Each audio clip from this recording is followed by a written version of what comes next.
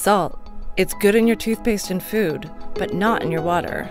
Land equivalent to half of Tamil Nadu has already been lost to saltwater intrusion. Unfortunately, this is happening all over coastal India. States like Karnataka, Gujarat, West Bengal, and Tamil Nadu are facing the worst of this challenge, losing hundreds of wells every year due to saltwater intrusion.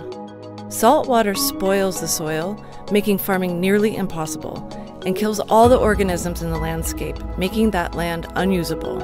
Did you know that rivers and the underground network of freshwater aquifers help keep the saltwater out? But how do they do this? Trees increase the water retentive capacity of soil and allow water to seep deep into the ground to recharge the groundwater aquifers.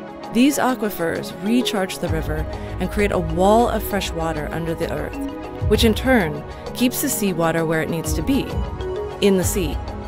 The only way to reverse saltwater intrusion is to increase the water in the underground aquifers, and planting trees is an effective way of doing it. Calvary Calling aims to plant 2.42 billion trees in the Calvary Basin, which will sequester 9 to 12 trillion liters of water that will recharge the groundwater aquifers and help stop the loss of our land to the sea.